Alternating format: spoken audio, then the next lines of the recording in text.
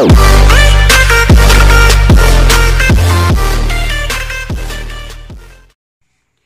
there again, math lovers. So, nasa number 30 na tayo ng MTAP Reviewer MMC for Grade 5 Elimination 2019.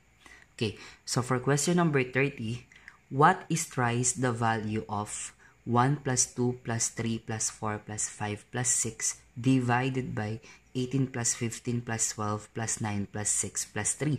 Okay, so let us first identify the problem. So the problem is asking thrice. That means, kung ano ang magiging sagot natin dito, kukunin natin yon. Kung ano magiging sagot natin dito, i-multiply natin sa 3. Because when we are talking about thrice, we are talking about multiply natin siya sa 3. Okay, that's the reason why it called thrice. So the first thing that we are going to do, pagka ganito yung problem, ang technique dyan, i-observe nyo agad either yung numerator or denominator. Kung mapapansin nyo, yung denominator natin, merong common factor na 3. Okay? Because 18, 15, 12, 9, 6, and 3 are all divisible by 3. So, i-rewrite lang natin. 1 plus 2 plus 3 plus 4 plus 5 plus 6. Ilalabas natin si 3. 18 divided by 3, we have 6. 15 divided by 3, we have 5.